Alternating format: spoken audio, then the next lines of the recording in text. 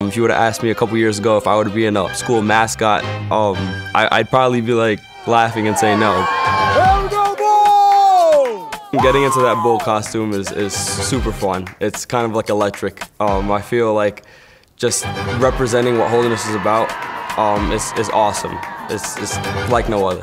With other basketball teams that I've been on, kids are usually to themselves and focused on their individual goals. But here at Holderness, I've pretty much seen the bigger picture as basketball as a whole, and representing more than just you're representing a community. I feel like electric out on the court, pushing my teammates in practice, in the games, having the school spirit there. It's magical out there. Here at Holderness, it's a great place where you have a lot of support coming from your peers, faculty members, mentors, coaches. I honestly can't even stop smiling when I get on campus. Sometimes my mom says, "Why are you smiling so much?" And I'm just like, I don't know, it's just something about this place that it makes me smile.